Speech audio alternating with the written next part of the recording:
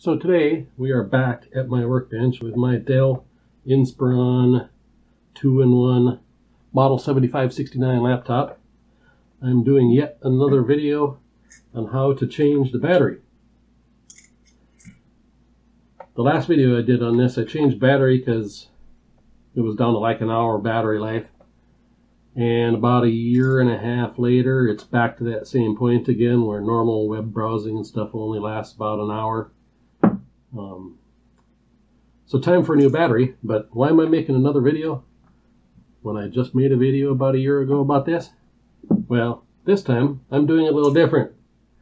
Instead of replacing it with the same stock 3-cell battery, I am going to try to install this larger 4-cell battery. Well, how is that going to fit inside the laptop, you say?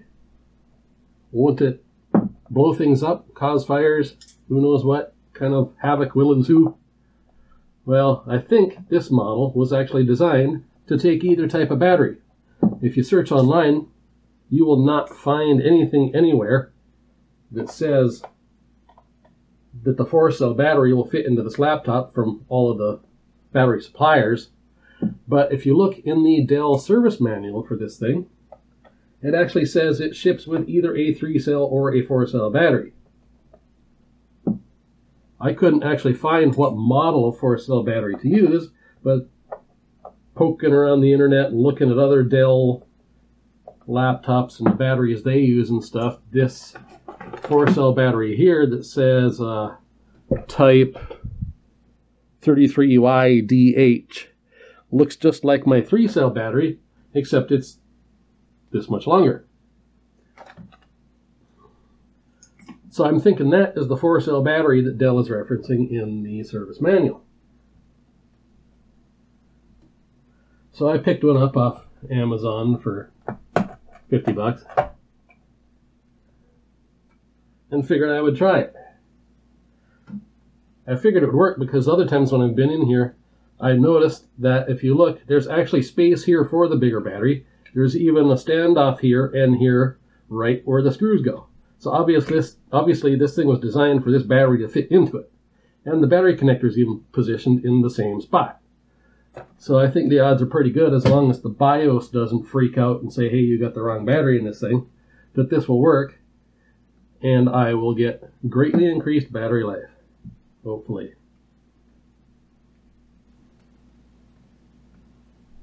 So we'll take this last screw out here. This is the old battery. Pull the connector very carefully. Take the new one. Plug it in very carefully into the same spot. Well, that fit a bit snug, but it went in.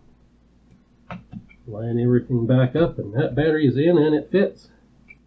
Okay, I'm trying to remember now exactly what I just took out of there, and I'm still filming the video, so I can't go back and look. This screw is here, and this one is here, so I can put a screw here and here. I'm actually short a screw then to go into this spot. I didn't think of that, but I don't think that matters too much to be missing the one screw. So we'll put that one there. Put this one here.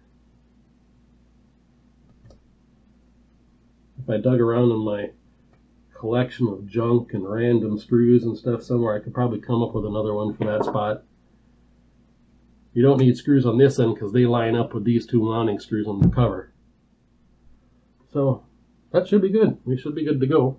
I'm going to snap the bottom on. I'm not going to put all the screws back in right away because I'm going to flip it over and see if it powers on.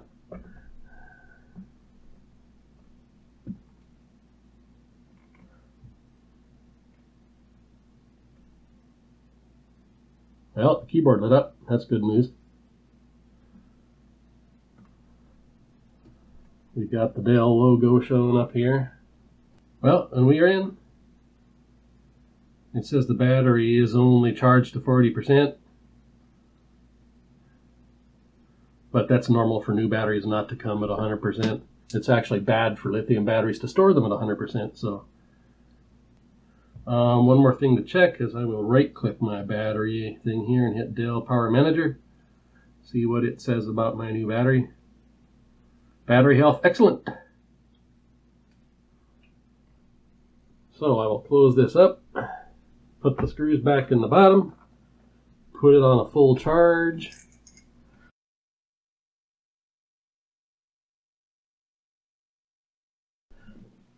This battery didn't seem to puff up like a little freaking balloon pillow like the last Dell one. That's good. At least it's not as dangerous looking. So we're good for now, I think. Well, I'll go charge this thing up and see how it does. There are a couple disadvantages to this battery upgrade. One is your laptop's going to end up weighing a little bit more. I did not weigh the 4-cell battery before I installed it, but it should weigh 4/3 of what this one weighs, which is about 177 grams, which is about 6.24 ounces. Multiply that by 4/3, since we're going to 4 cells from 3. You get about 236 grams or 8.32 ounces, which is an increase of about 59 grams or 2.08 ounces. Not much. Maybe you'd care about 2 ounces if you use your 2-in-1 laptop as a tablet much, but I hardly ever do. It doesn't really matter to me, and that weight increase is okay to have the increased battery life. The other disadvantage is a longer charge time. Bigger battery takes longer to charge, but there's something you can do about that too. My original charger, which is a 45-watt charger, eventually got a flaky connection in the plug here, and I ended up buying a new one on Amazon. But I upgraded to the, what's it say here? I upgraded to the 65-watt charger. It's got the same plug on the end, and the laptop is smart enough to understand that it's got a higher wattage charger connected to it, and it can charge the battery faster. So get the higher wattage charger. It's a little bigger and heavier, but it charges a lot quicker. Also, through the magic of video editing and the fact that I've procrastinated for nearly a month, it's already been a month since I did the battery swap you've just seen, so I have some time to get some actual results.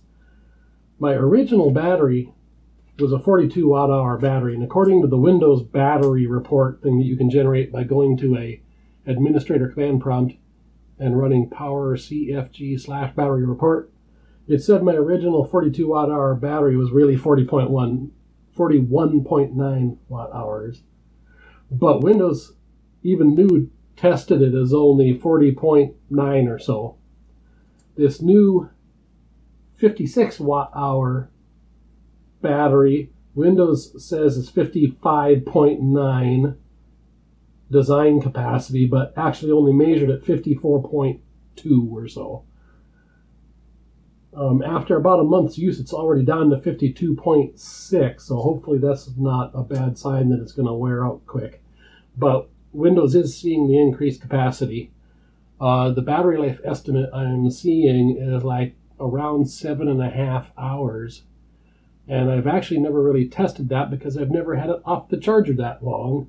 So in a month of use, it's never actually gone dead on me. So that's a pretty good upgrade for $50 to go from a worn out 3-cell battery that gave me 1 hour charge to a new 4-cell battery that maybe could actually get 7.5 hours of use.